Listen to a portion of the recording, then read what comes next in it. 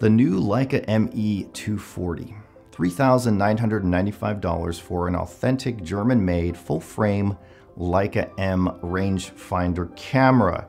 Sounds unbelievable to some, it still sounds crazy to others. Yes, $4,000 is a crazy expensive price for a little rangefinder camera, but it's not a crazy price when you're talking about Leica.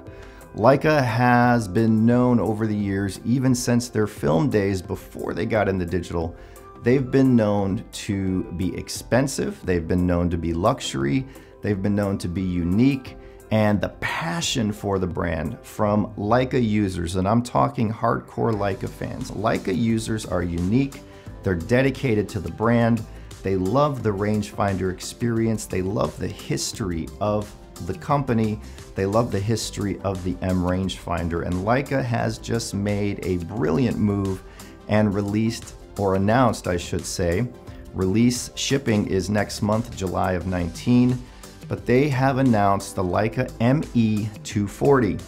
This is a $39.95 rangefinder body that packs a serious punch and is lower, $2,000 lower than buying a new M240 that was released in 2013, yet essentially it is an M240 with a new color, a new paint job, so to speak.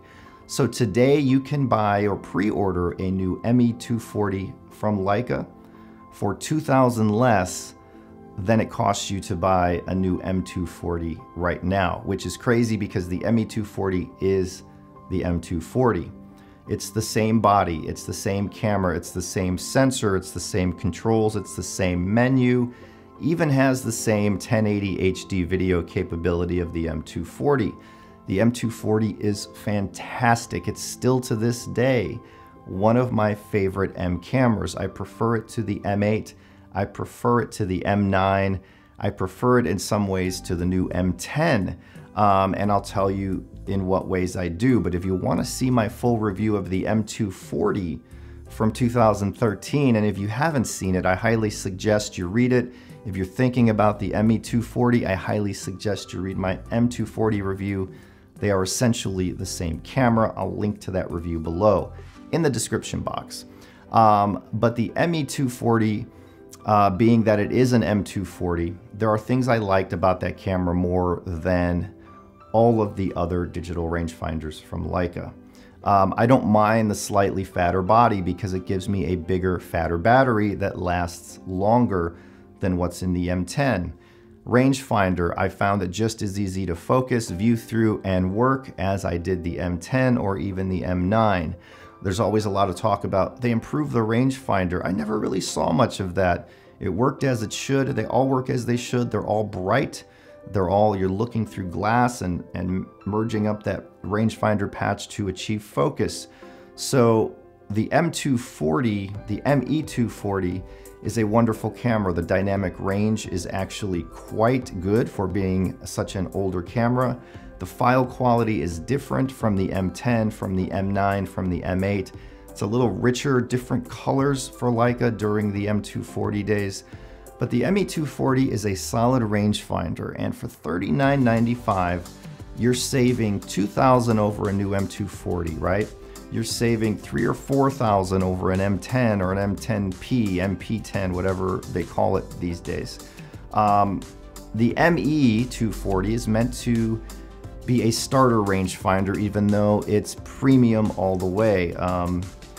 If you're looking to get your feet into Leica, but those prices always turned you off, $8,000 for a body only, then $4,000, $5,000 for a lens, that could set you back to $13,000 for a body and a lens, you can get an M-E 240 with, say, a Voigtlander 51.2 and you're under $5,000. That is amazing for a fully featured Leica M German-made quality rangefinder in 2019. I've also been showing you images from my M240 review. Remember, the M-E 240 is essentially an M240, but you could get it brand new with a warranty for $39.95. A warranty with a Leica is very important. So I just wanted to put that out there. I highly recommend the M-E 240 for anyone wanting to get into Leica. If you're a Leica aficionado and you have an M10, and you have an M9 and you never picked up the M240, it truly is a wonderful camera, and you can see why I think that if you read the review of the 240 I did back in 2013, it's something like 10,000 words, 80, 90 photos. It's crazy, it's long, it's very detailed. So highly recommend the M-E 240. Kudos to Leica for releasing it with that new paint job as well. So if you like what I do, thumbs up and subscribe. I'll have more coming up over the next few weeks. I do plan on reviewing the Hasselblad X1D2.